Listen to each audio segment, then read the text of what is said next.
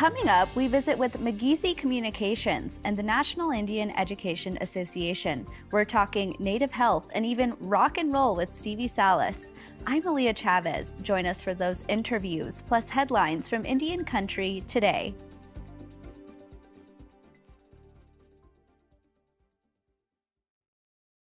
Arizona State University welcomes 3,500 indigenous students from Arizona and across the nation. It serves one of the largest populations of indigenous students among U.S. colleges and universities. We created a sense of place for tribal nations to create futures of their own making through community outreach and research, taught by world-class indigenous faculty where they see a reflection of themselves and their experiences. Find community at ASU.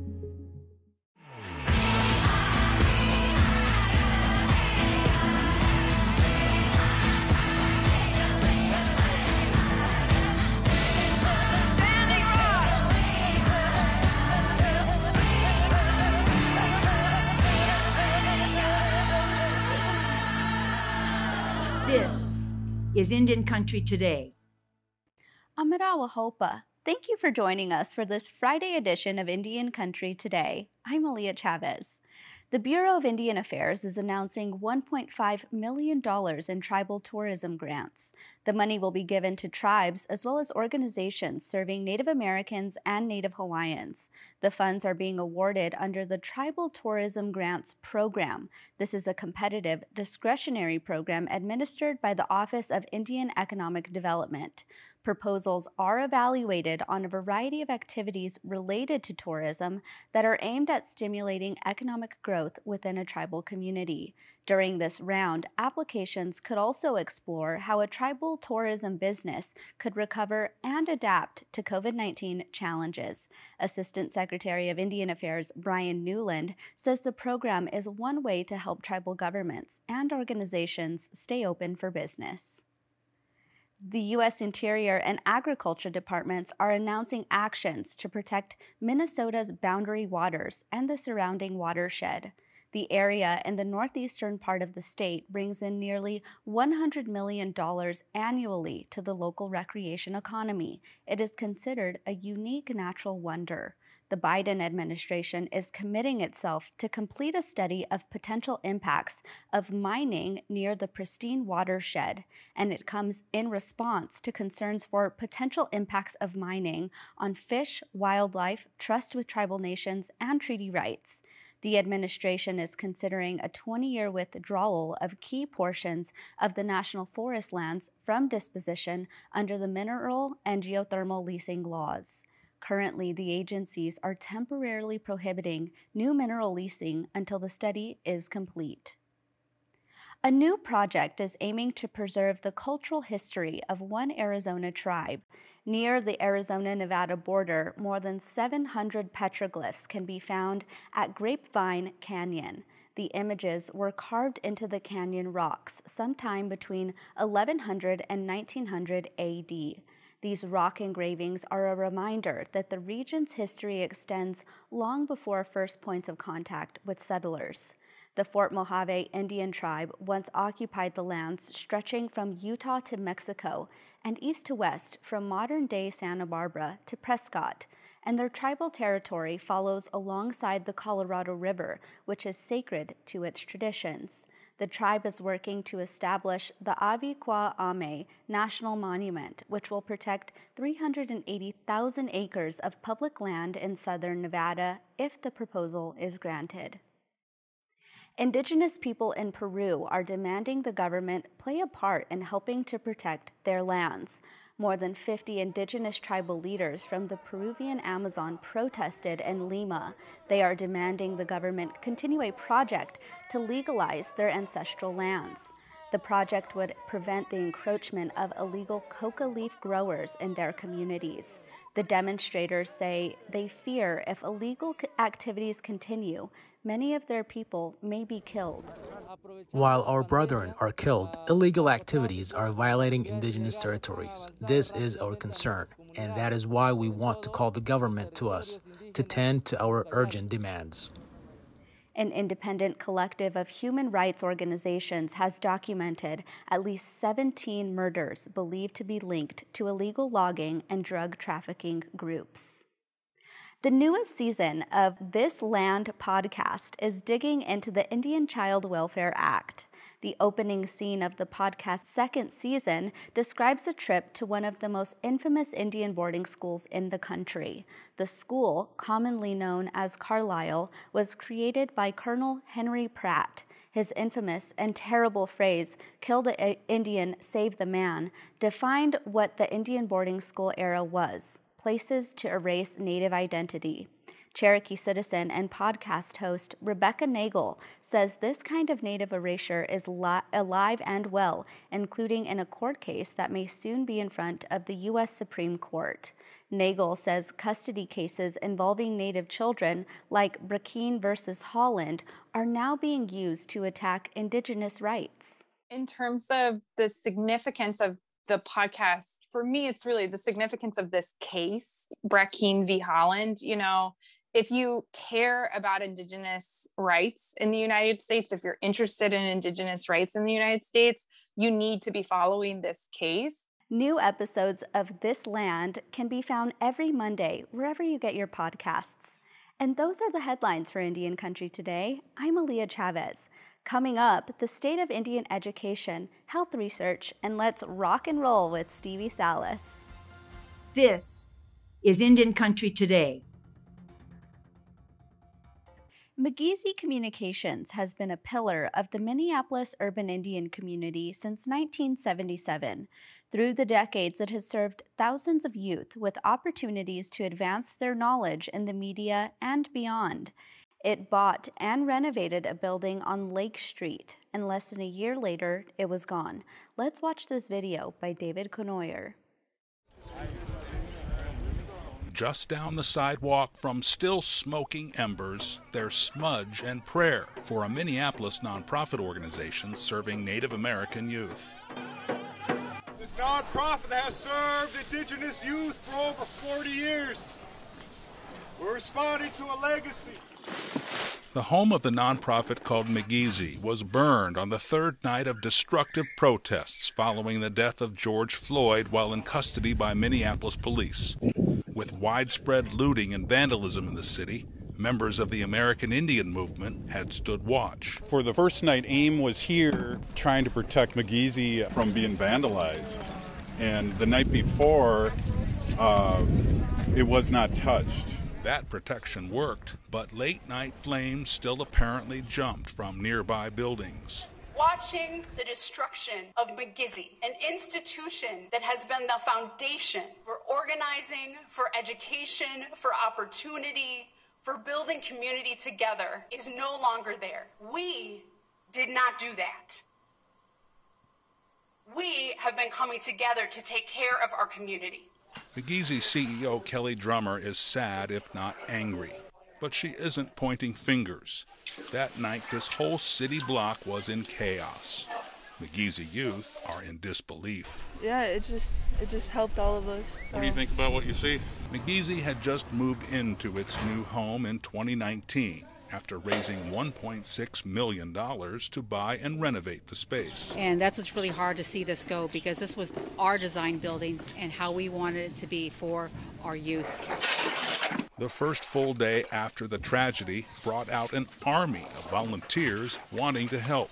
Amazing. They wanted to find a way to help, and, you know, MIGIZI being an innocent bystander in all of this.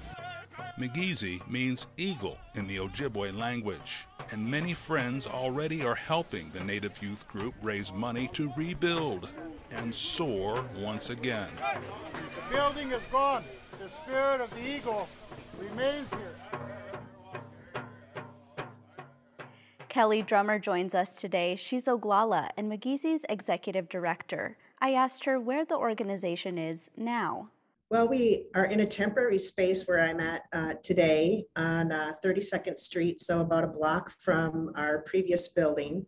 And we're operating programs out of this location and the Minneapolis American Indian Centers, where our Green Jobs location is is located now. And then we also work out of the University of Minnesota for some of our first person productions programming. It's been over a year since the fire. How is the community healing? Well, on May 28th, we held a memorial walk a year after the fire. And that was a really healing experience from moving from our previous land to our new building, which is at 1845 East Lake Street. So literally about 2 blocks down from our previous site. And the excitement is really building around our new building and where we're going to be headed. We're looking for the building to be a net zero green building. And so we're in a $5.2 million capital campaign to help us reach those goals. How are the students doing?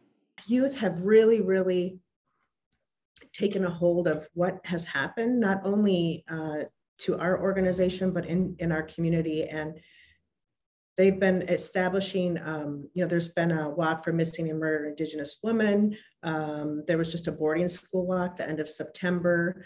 The walk that we held in the end of May, really engaging kids in the social justice issues that are occurring in our community, and how can they be a part of it, and how can they lead efforts for change. And so we've been really working hard to facilitate those feelings and how to express those in art and in communications. Many of our youth worked on COVID messaging throughout the summer and the importance of getting vaccinated. They created a theme of herd immunity. And so there's a billboard on Lake Street with how bison and the herd immunity is essential to ending the pandemic. So we have billboards across Lake Street, and our youth actually created that design, and it's being used really across the state. That was Kelly Drummer, MIGIZI's executive director in Minneapolis. The National Indian Education Association convened in Omaha, Nebraska. ICT's Shirley Snavy has this report. 800 students and educators returned to an in-person conference to learn and reconnect. Student Days brought 200 youth together for inspiration and skills-building workshops led by Frank Wan and Chance Rush. I've had a great past 2 days. Grateful to be here to just encourage our young adults to, take on the responsibility to be one of a kind, to, get on the front line and make an impact and make a difference. And this is for all of us who have experienced trauma, young, old, who knows what it feels like to have your spirit leave you, maybe entirely or even just pieces of it, Let's call our spirits back right now.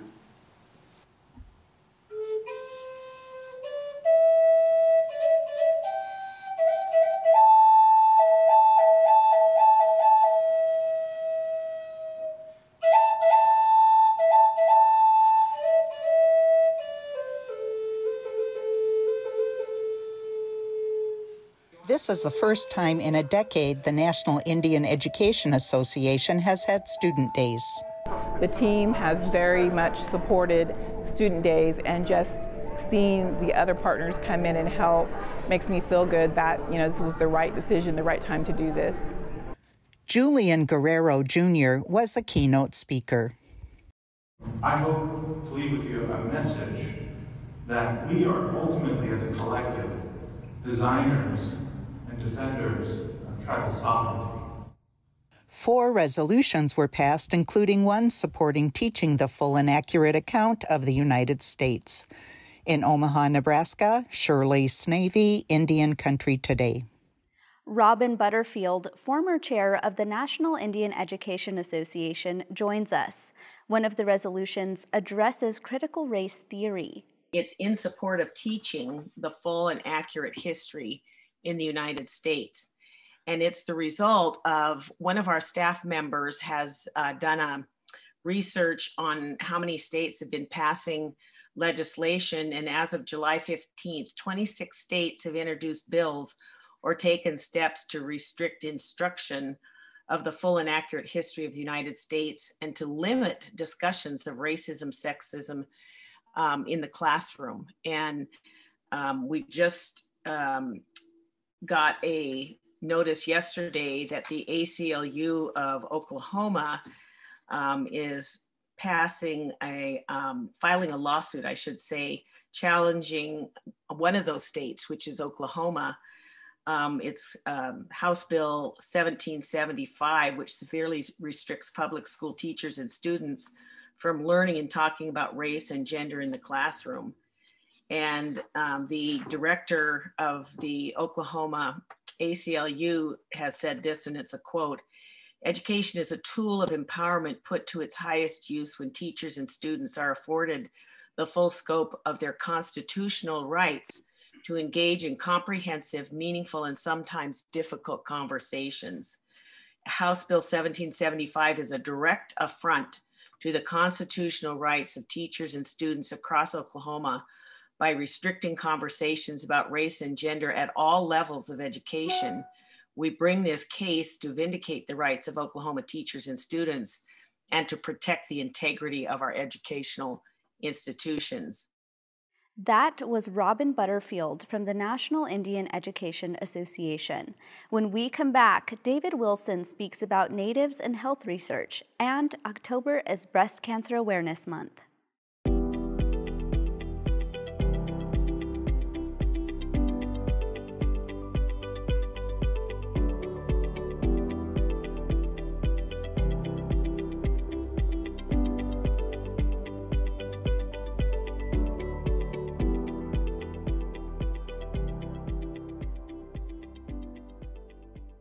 David Wilson is the first director of the Tribal Health Research Office at the National Institutes of Health. Since 2017, he has addressed tribal leaders about their concerns. He also teaches at the Center for American Indian Health at Johns Hopkins University. I asked him about his work. Early stages after our consultation, we were able to work out parameters for other tribal communities to want to participate in some of the COVID-19 vaccine clinical trials that were launched. And we had great success in that. Some of the things that came out of this were groundbreaking data sharing and biological specimens agreements. They were created between tribal communities and COVID-19 pharmaceutical companies, which really allowed the tribal communities to want to participate, but not only participate, to conduct COVID-19 clinical trials in their own communities in a respectful and culturally appropriate way. Besides COVID-19 research, what studies are you working on? Across the NIH, we are really preparing for what comes after the pandemic.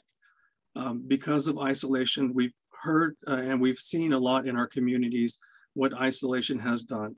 And so there's going to be a wave of issues related to mental health conditions.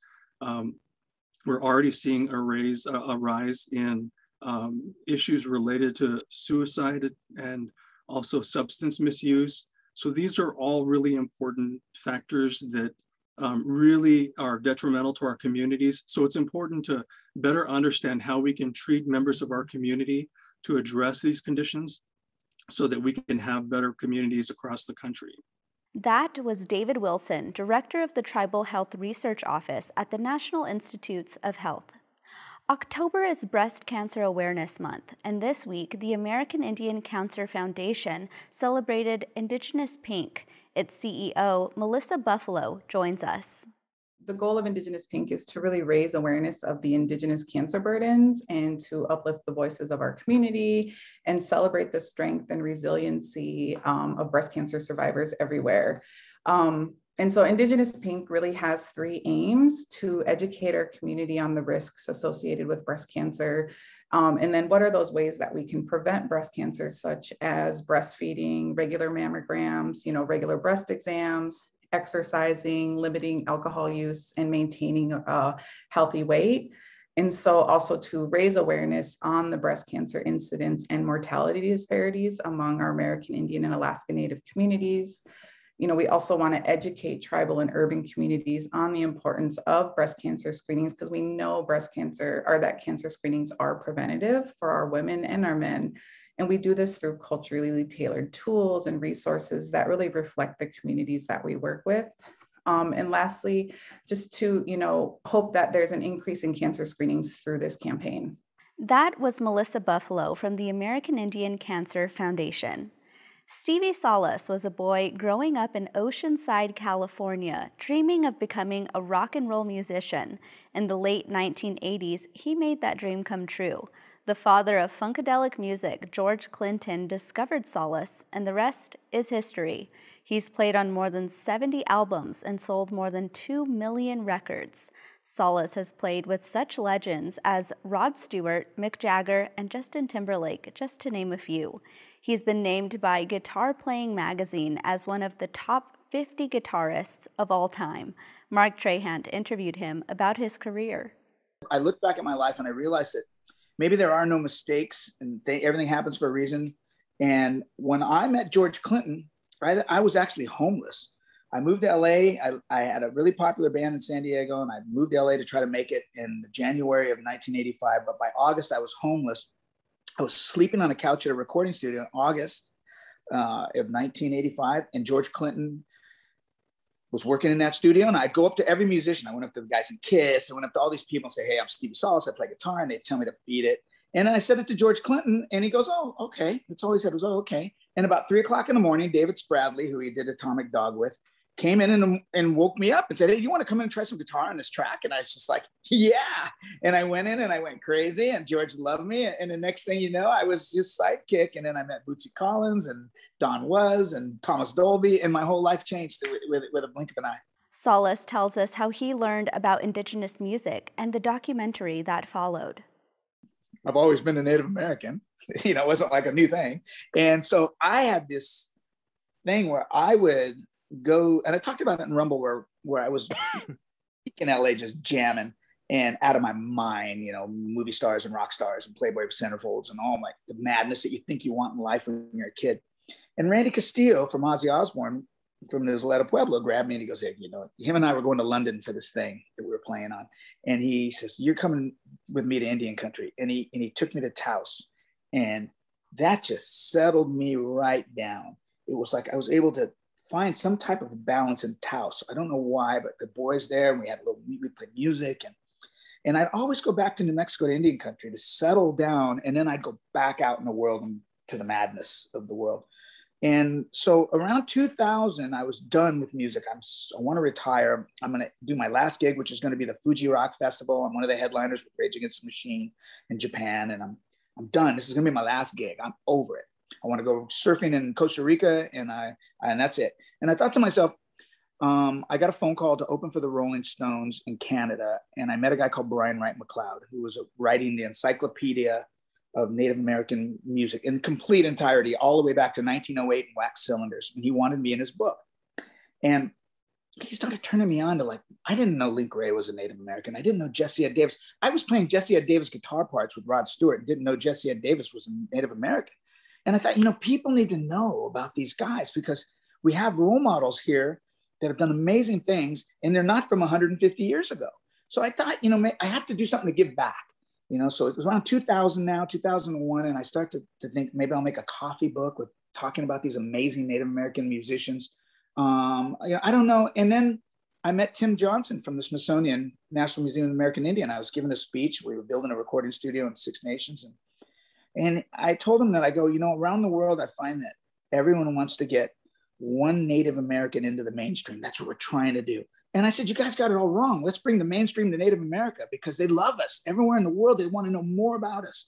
And Tim Johnson thought that was a fantastic concept. And so next thing I know, I took a job at the Smithsonian with him and I started creating the exhibit with him. He facilitated it and put me with a staff and let me do what became Rumble. And we first did it at the Smithsonian and fleshed it all out. And that's how Rumble happened. It was my way of giving something back. And it was also supposed to just be a simple, small film for PBS that was going to inspire Indigenous people to know that they could do anything they wanted in this world because it's been done. There it is right there against all odds. And it just ended up changing the world. Rumble came out and it's like I speak at Notre Dame University. It's changed the world. That was guitarist Stevie Salas. Let's take a look at Rumble, the Indians who rocked the world. There was a song came on the radio, a guitar instrumental, and it changed everything.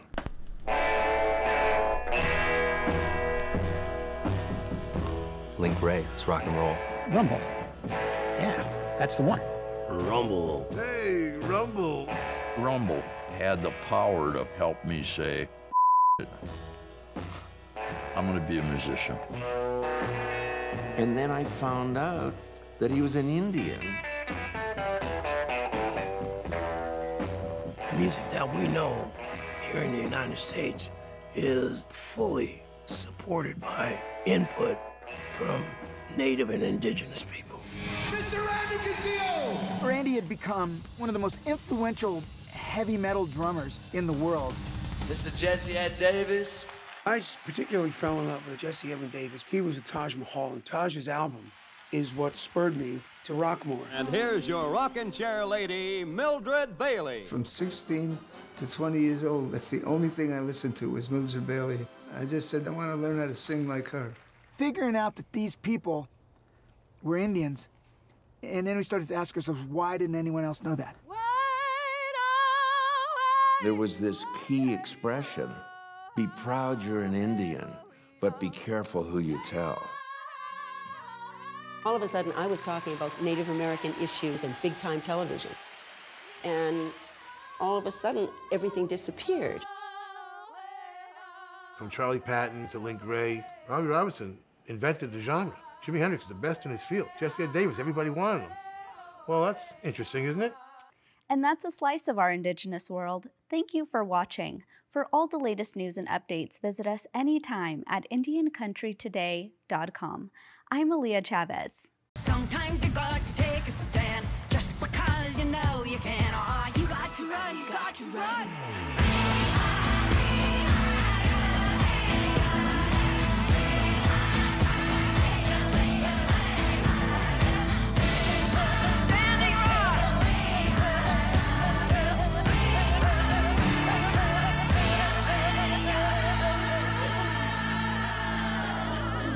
This is Indian Country Today.